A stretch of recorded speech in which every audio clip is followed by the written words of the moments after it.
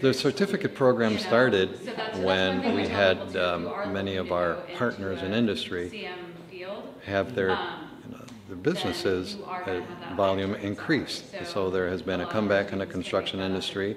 There's a great need for having people, and they're looking for a way of bringing more qualified people into the industry. And that led to the idea that there may be students in other majors or people who are working and have other undergraduate degrees that could be capable of joining the construction industry, but for maybe learning the lingo and some of the basics of construction. So that gave birth to the idea of this course. It gives students that are interested in entering construction management the opportunity to get a job in construction management, as well as it gives students that want to work with construction management firms the opportunity to better understand their business and how to work better with construction management firms.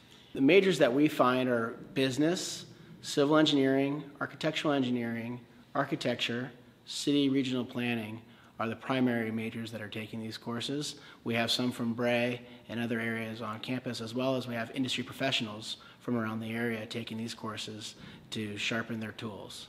There's 5 classes in a year.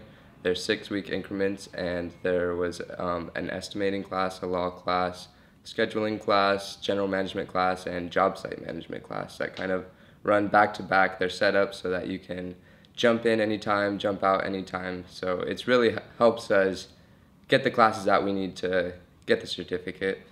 It was meant to be married to the CM minor offered here at Cal Poly, but for some of us undergraduates, those classes have been tricky to get.